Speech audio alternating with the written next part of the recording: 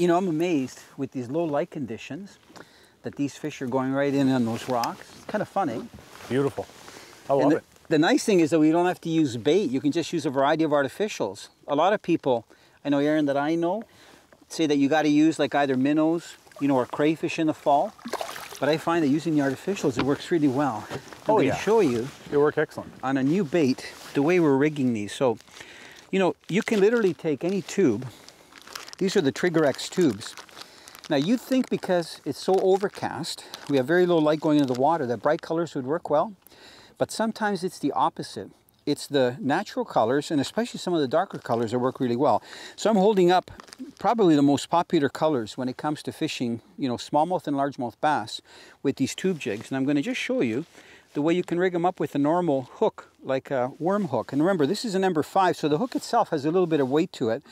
It's a little bit heavier than some of the light wire hooks, but you literally put it through the tube, about a 1/4 inch through the center, and then slide the hook right in so that the step of the hook is in the tube. Now you can see that that hook is pretty well right at the end of the tube, and then you pierce the tube through both sides of it. If you want it to be totally what we call Texas rig, you would have it inside. So I'll show you this. So I've got it right now, and I'm going to put the hook inside the tube.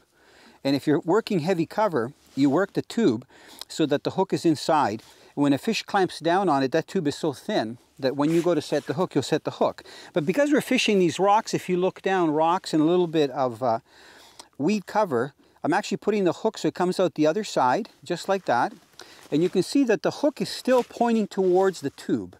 So most stuff is going to go over it, but as soon as that bass pushes on it, it's going to get caught. So a lot of people just use tube jig heads, whether they're the ones that are on the outside, like with the old gizzard style, or the ones that go inside, which is traditional. But you can also fish the shallow water and just use a straight tube like that, and it works really well.